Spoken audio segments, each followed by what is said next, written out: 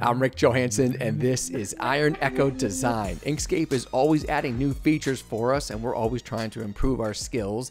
I want to show you how you can make geometric line art like this. It's very easy to do. It's actually a new method compared to the last time we did this type of art. Before, you had to do tiled clones and make adjustments to shift, scale, rotation. Pretty complicated. Now it's super easy thanks to the new live path effects tiling feature. I'll show you how it works right now. For starters, let's all get on the same page, literally. This is the page area. Go to File, Document Properties, and for the format will be on A4. It's 210 millimeters by 297 millimeters. This will just keep us all at the same scale if you want to follow along. And since these type of designs look really good against a black background on page, if you click here, you can change the page background color to black. And I'll show you how easy it is. Let's go to the Create Stars and Polygons tool. On the menu, the default will be on stars. Click over to polygons. Since we want a hexagon, we'll change the corners to 6.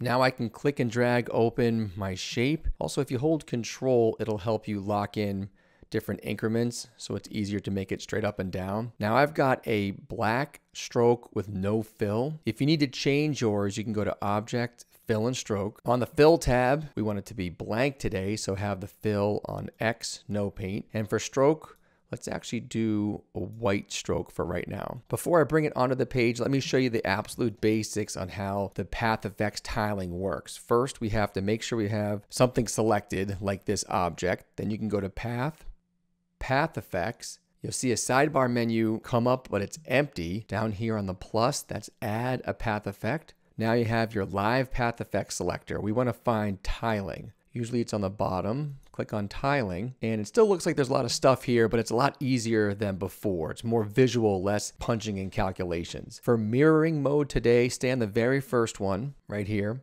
And you can see the default is rows 3, columns 3. So here's my original. The trick to this type of design is to change it to 1 row, and we'll start with 25 columns. Here's our 1 row, and there's 25 of these going across. A lot of the math in the old way was to try to get them to line up and stack on top of each other. Now it's super easy. Go up here to Edit Paths by Node, and you'll see these 2 nodes right here. We can now just visually drag them all on top of each other. You can get them pretty close, but then you should zoom in. Also, to help, you can enable snapping, this magnet with lightning inside of it. If you toggle that on, now when you drag the pieces together, it goes right on top, right like that. I'll go up here to zoom to fit page, bring it onto the page, and let's continue. We'll start with scale right here. Because we have 1 row with 25 columns, we want to be on this icon. So we're going to say, starting from the first one, let's reduce the scale every time. By how much? Let's reduce it -3% every single time. Enter. You see how it worked? So it has the original and 25 iterations getting smaller and smaller. Let's actually change the stroke width. 1 might be too big. Let's go to 0.5 millimeters.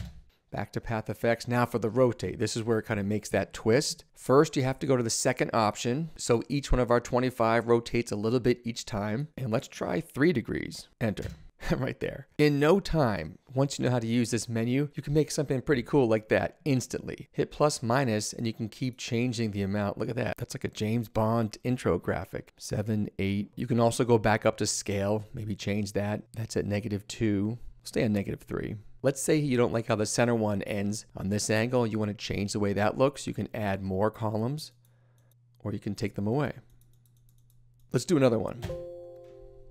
Delete. Ready for the main event? Back to polygons and stars. We want to be on polygon 6. That's going to be our hexagon, but I want to warp it inward. So for rounded, we'll do 1.0. Enter. You can see it bent it in a bit with the point. For fill and stroke, let's go pretty thin, 0.35 millimeters. For stroke paint, I want to add the gradient. So I'm on the stroke paint tab, click over to linear gradient. And the default you'll see goes from full color, whatever color you had, to full transparency. If you want this to have opacity, click on it. So now you can see on A for alpha, you're on full transparency. Slide that over to full opacity, and we'll make that red, like a deep red. Maybe bring your yellow over as well. I want the predominant color to be yellow. On the actual hexagon, I can see I'm just past the halfway point. And now we can spin it back to the Path Effects tab, Add the path effect. Which one? Tiling. We'll do 1 row. Start with 25, why not? Edit paths by node. It's going to let us stack them. It's hard to do it without zooming. When I was practicing this, I kept forgetting you got to push the second tab for scale and rotate or nothing happens. Why don't we do a -2 scale? There's a lot of them. And for rotate, we'll try 3. There you go.